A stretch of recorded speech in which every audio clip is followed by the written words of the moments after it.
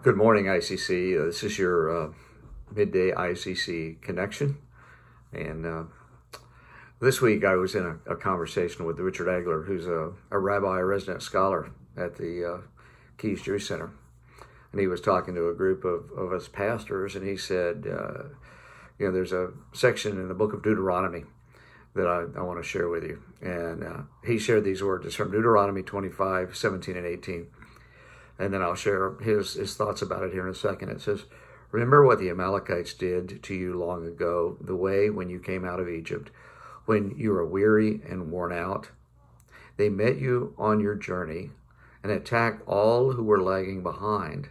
They had no fear of God."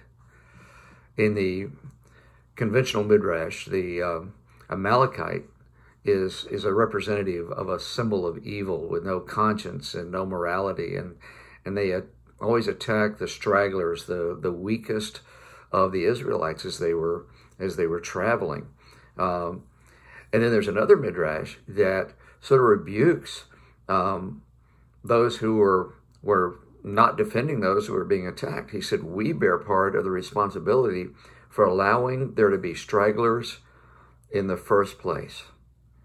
And then he related it this way. He said, "This plague is like the Amalekites.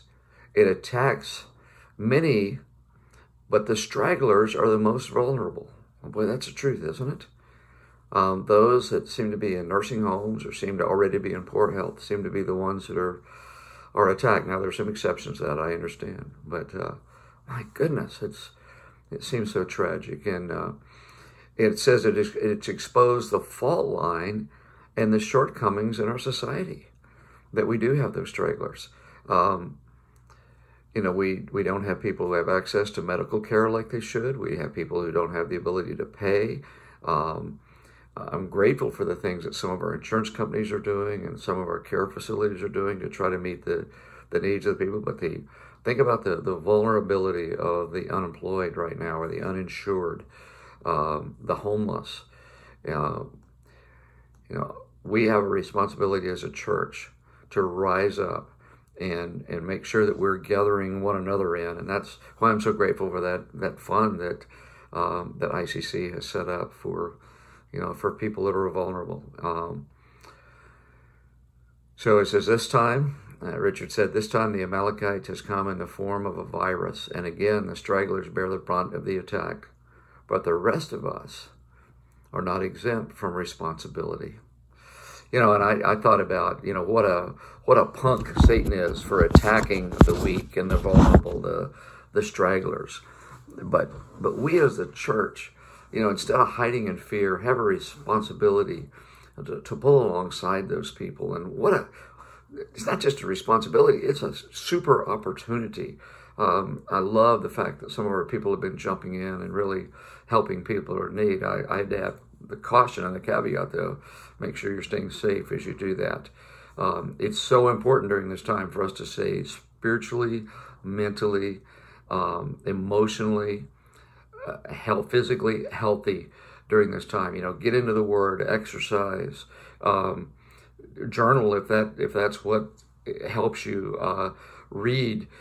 Do those things that keep the fire going in you and keep you running in the race, because God needs the church more than ever right now. Over in the book of Romans, it says, let me see if I can pull it up here real quick. It says to rejoice with those who rejoice and mourn with those who mourn. And we have some people right now that we just need to grieve with. We need to feel the pain that they're feeling, people that have lost people that they love and care for. And then it says to rejoice with those that rejoice. So don't lose your heart. Don't lose a sense of joy in the Lord and the fact that we belong to Him and we are His. It goes on and says, don't be proud, but be willing to associate with people of low position. Do not be conceited. In church, we have a great opportunity to really be the church to those that are in need, to those that are lagging behind, to those that are struggling. So let's be the church to folks. This is part one. I'm going to share a part two here with you in a bit. But God bless you and hope you have a great day. Thanks. Bye-bye.